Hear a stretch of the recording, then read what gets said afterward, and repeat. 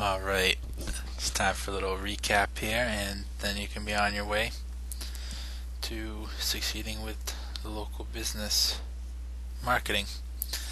Just want to recap everything: how to find your clients, go through the newspaper, look for all the ads of the local businesses that don't have the websites, make a list of those, then make your other list of the ones with websites, because you can always approach them to redo their websites, to optimize their websites, to increase the traffic to their websites. And you're also going to want to add them to your directory.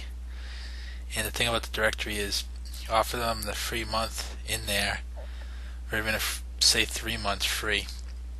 Let them see some good results from it, and then charge them, I don't know, maybe $50 a year, $100 a year, or whatever you want, $20 a month for inclusion in there. Make sure they see some results though, and they're going to want to do it.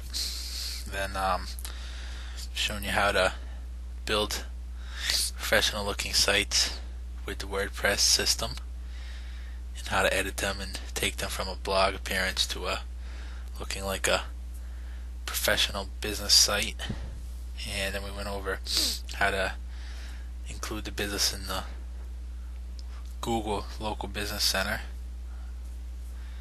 Then we went over how to get a lot of traffic from the social networks in the MySpace. Kind of showed you how to build a directory with the WordPress. And finally told you how to develop it into a recurring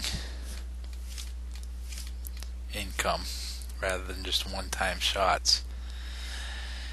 In the PDF that came with this is going to be a few resources for you.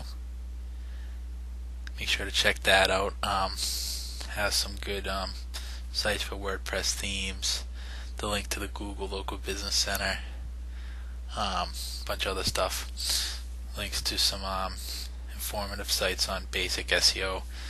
Like the SEO part of it, optimizing a site, you're just gonna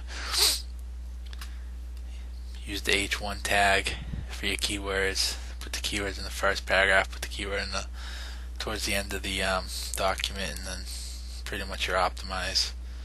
And then just optimize the inbound links that you're getting.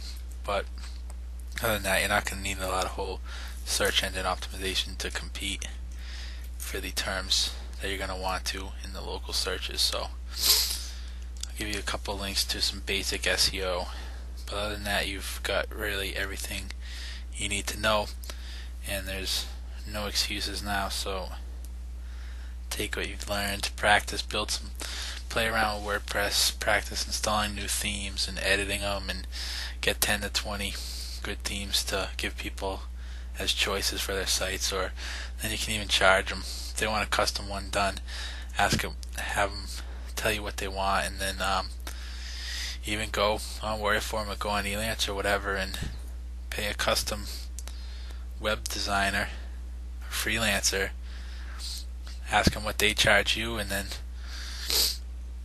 up the price a little bit, make a little money off them, and they'll get a professional website done by a professional designer. So, I mean, if they want a sophisticated website, you don't have to say no. You can always outsource that. So, just keep that in mind.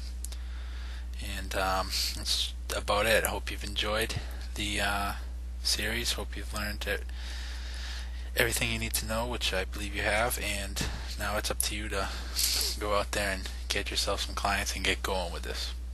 No more excuses.